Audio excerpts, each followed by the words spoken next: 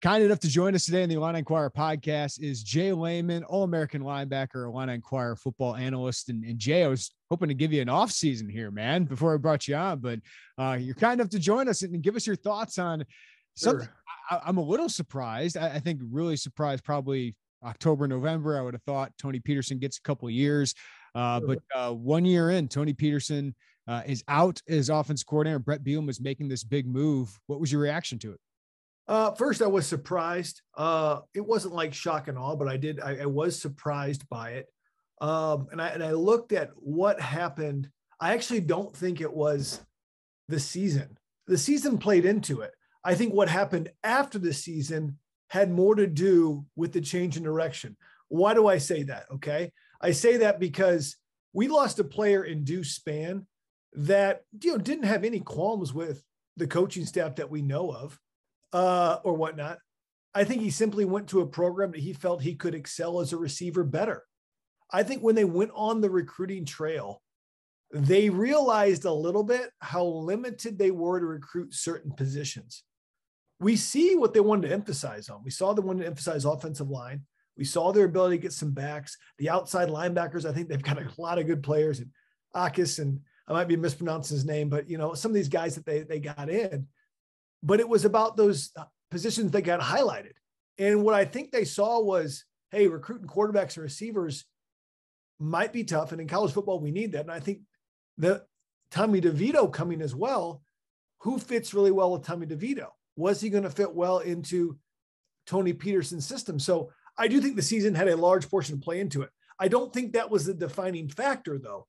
I think they wanted to get through the recruiting season, number one. But number two, who they were able to recruit, what they heard on the road, what kind of transfer portal interest they got really played into this decision. And I have no inside knowledge of that. That's just how I look into it. I think that was a big deal. Yeah, I don't disagree that has to play a role, Jay. Do you have confidence moving forward that Tony Petersen can fix the quarterback room? Do you have confidence that he can get the game breakers you need, right, to succeed in the Big Ten? Because, obviously Bret made this hire. It was his first hire. Right. And he's admitting it was a mistake to hire Tony Petersen. But obviously the season had a lot to do with it, right? Because they took steps back. I know stats aren't the perfect thing, but in most statistical categories, they took a step back this year from what they did the year prior under Rod Smith. And I think we especially see the passing game really struggled. So what do you think Bret Bielema saw on the field that made him say, this is going to work long term? Yeah. So 100% agree with you. On that, I would say to Tony Petersen's defense, we're not sure how much he had a healthy quarterback around, right? I mean, because Peters gets hurt, comes out that Art Sikowski was, I wouldn't say a hiding injury. It was an undisclosed injury to the fans, right? But nobody knows more about it than Bret Bielema and Tony Petersen. They are able to get a good grade on it. I think what it came down to was, if we watch any other team on here, the ability to get easy completions is there. There wasn't an ability to get easy completions in this offense, right?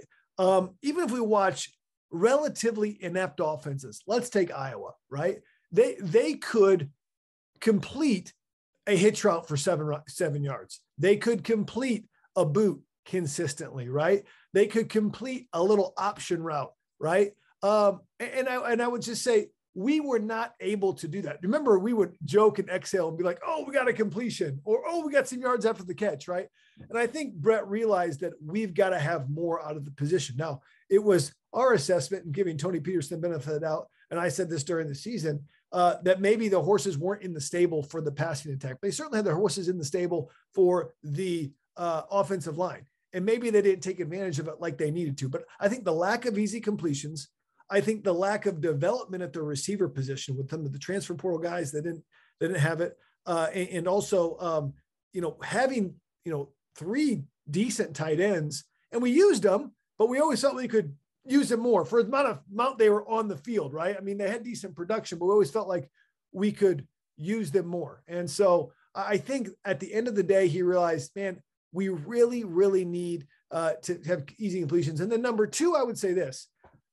I'm not sure what Tony Petersen was like as a recruiter. I don't think he was the top. I don't know if he was the bottom. He's also not a young and upcoming coach, Bret Bielema's history has been, I take young coaches and I make them head coaches. If you look, and Ryan Walters is probably the next one of those in time at the DC position. But I think he had like 8 or 9 at Wisconsin that went on to be head coaches, right?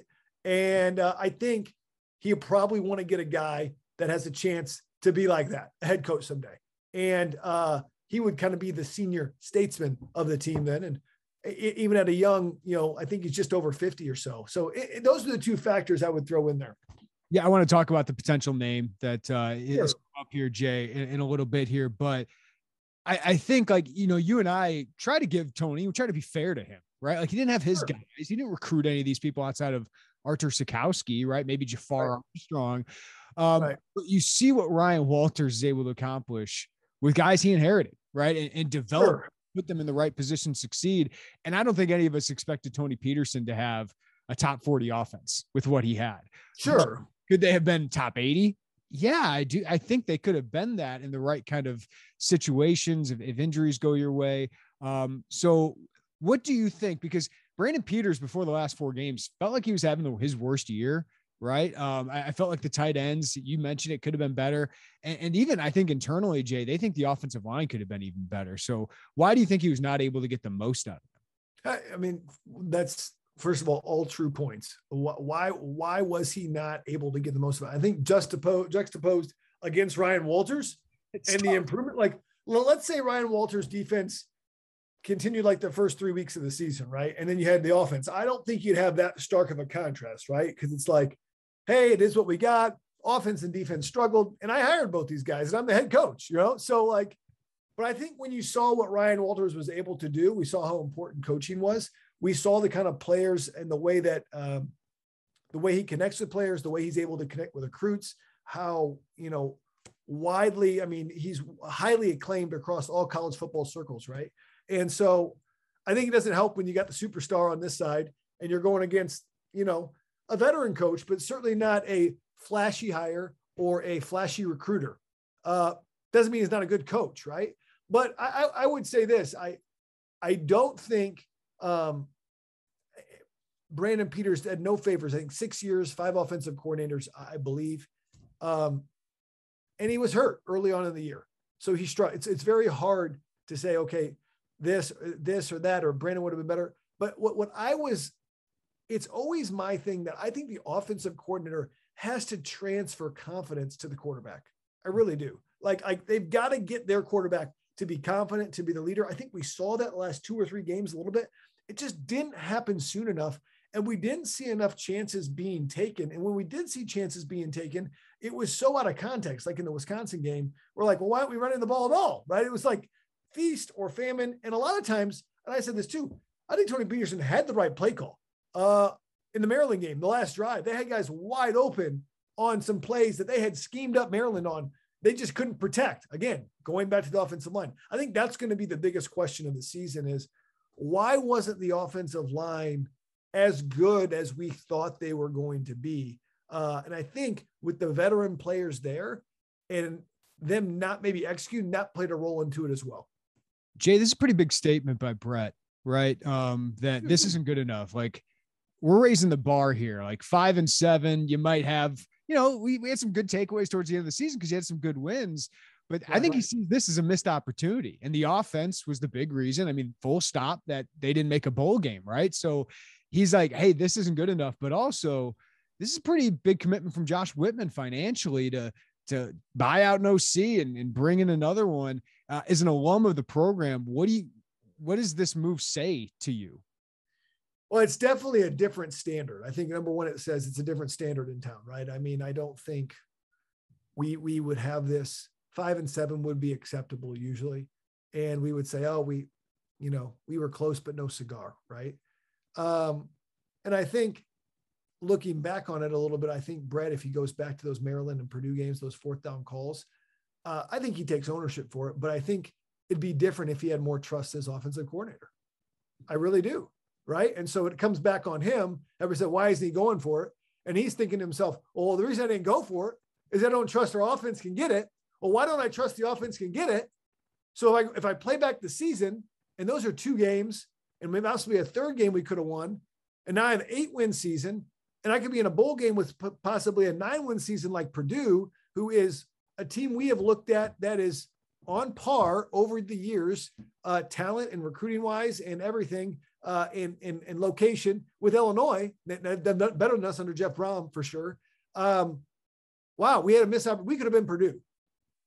Why weren't we Purdue? Well, we didn't score enough, right? And so I think that's what he saw. I do think it takes a lot of humility to say, my first hire was bad. I made a mistake. Hey, Josh, I made a mistake. Buy this guy out. I'm going to do it the right way, and get a guy in. But it definitely sets a different standard than what we're used to, right? Yeah. He does not want to do that. And let's remember, the Big Ten West, the last couple of champions have had 2 losses in the conference. And it was almost 3 losses this year, if you look at it, right? It was really close. I mean, so those games made a difference. You get some of those wins in those games. We weren't that far away with the Rutgers game and everything. I mean, to being in that Big Ten West race. Yeah. And so I think that's the frustrating thing. It says, if we're going to be competitive in this place, we've got to throw the football better. Just no doubt. All right, Jay, the name that's been brought up, I've heard this name too. Not a done deal yet as we're recording this on Wednesday afternoon, but certainly had a name on my list last year that I thought I probably would have been more excited on paper if Bret Bielema would have hired him last year. But now you're even more excited if he can lock down Barry Lunney Jr. out of UTSA. We saw that offense up close pretty good against Ryan Walters, Zachary Franklin, Sincere McCormick, Frank Harris. What would you think of a Barry Lunney offense at Illinois, and what would that mean for the program? So a couple of things. One, I'm doing some research on Bret Bielema. I actually saw something on YouTube. Like there's a little thing on Barry Lunney when he first gets the job at Arkansas. So it's a good little listen to watch that when he was coached, I think, at Bentonville High School in Arkansas. He got out of the college game for a little bit, was at Bentonville High. I think they had a lot of success there. When they went to Arkansas was maybe the tight end coach or something. Obviously they went to UTSA after, kind of went around and obviously had some good success there. Zachary Franklin, Sincere McCormick, Frank Harris, you talked about all that. And so he's got history with Bret, number one. 2, we saw what UTSA's offense did to a Ryan Walters defense. Now, Ryan Walters defense had not yet grown or adjusted or improved yet, but it was pretty impressive what they were able to do. And let's not forget, although they threw the ball a lot, they wanted to run the football with Sincere McCormick, but they had to throw it a little bit because that was what was open. So I think with Tommy DeVito coming in, with who we have at running back in Chase Brown, the ability to throw the football better with somebody that he knows that is an up and coming coach at UTSA. I mean, a guy like Barry Lunney, no knock to a trailer at UTSA, because I think he's going to turn that program into a pretty substantial group of 5 team over the years. It's really hard to keep coordinators there that are good, right? And so Barry Lunney's going to get offers. And so if they're able to get Barry Lunney to sign the dotted line, I think it's a great hire. I think it matches the mold of a young up and coming coach who eventually could be a head coach. And he played the position of quarterback. So did Tony Petersen. So I think that's going to help as well. Run pass option. He runs that a little bit. Jay fakes how do you expect that to fit what Illinois currently has? If Lunney's the hire, right? This is all, if he's the hire, how would that fit this crew? Because I do think Bret's going to have a little bit different, right? I think he's going to have the same core principles in a run power offense, have his tough, smart, dependable thing, but it feels like there's going to be a little difference, especially in how they pass the ball. Sure. Well, first and foremost, let's just talk formation. They were an under center team, 12 personnel. And that just means 2 tight ends, 1 back, and, 2 receivers. I think what we saw more out of UTSA was a lot of 11 and 10 personnel, 1 tight end, 1 back, or no tight ends, 4 receivers. And so I think it starts out with, we'll get more shotgun with traditional shotgun with Chase Brown to the side. If, McCray is in the football game, Josh McCray, we could see more pistol, which is where the back is behind.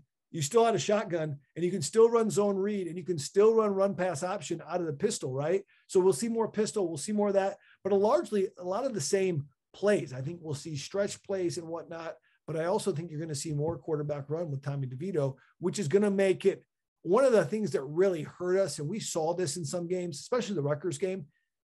after it came out, the outside zone was the best play for Illinois. We saw what we called fast flow from the defense, meaning they were just like, okay, they're going outside. We got to get to the outside, right? And what was good about Tony Petersen is he had some counters to that in the Northwestern game, and you saw how effective those were. But they had to be built-in counters, meaning they were reverses to Isaiah Williams. They were different throwback plays, right? Well, now with Tommy DeVito being a more mobile option, now the counter is just the quarterback keeps. Yeah. Now I'm going to stretch over the right, and if I see fast flow linebackers go, I go up for 6 yards straight up the field. And I think that's what quarterback is. This is a really simple concept, but it always comes down to math. If I'm under center and I hand the football off, it's really 11 on 9. Okay. So if I can make 2 guys miss a tackle, okay, or be out of the picture and everybody blocks, it's a touchdown. But when I go to where the quarterback's running the football, it's 11 on 10. I got to make 1 man miss. And if everybody blocks, I'm out the gate. So there's a difference, right? And so that's the basic football numbers aspect of it. I think Tommy DeVito and Barry Lunney Jr. are going to come into, and the RPO game. Can we get an RPO game consistent where you can throw that slant on the money like we saw with Zachary Franklin, bang our corners at? Yeah. Isaiah Williams probably could be happy about this. Jay, before I let you go, how tough is that for a player? I'm thinking of like Reggie Love. This would be his 3rd offensive coordinator in 3 years. Isaiah Williams, I believe, his 3rd in 4 years. Like, how difficult is that for a player, or do they just roll with the punches? Do you guys just roll with the punches here? So I do think it's a little bit difficult, but at the same time, what choice do I have? Right? If I want to play, I mean, I've got to learn the system, right? And if I'm Reggie Love, no knock on Reggie Love, he didn't play as much as he probably wanted to, right? So it's like, maybe this is an opportunity for me, number one. And then I think it's maybe a little bigger shock to some of those offensive guys that committed. They're just getting used to college football, like the recruits. They got Beatty or Aiden Lawfrey or Donovan Leary. Is that correct? Yeah. Leary. I'm just, those are some of the guys like, oh, I'm a totally new offensive coordinator coming in, right? So it's totally different. So I think it could be a little bit of a shock to him, but I do think we'll see more RPO. I think we'll see more quarterback run. I don't think we're going to get away from running the football. That's just not who Bret is. But I think he realized, man, we needed a little bit more something, especially to attract receivers here and to attract quarterbacks here. That's going to make it more sustainable to win games down the stretch on 3rd down. It's a big move after 1 year. J Leman, as always, thanks for the insight, man. Appreciate it. No problem. Take care.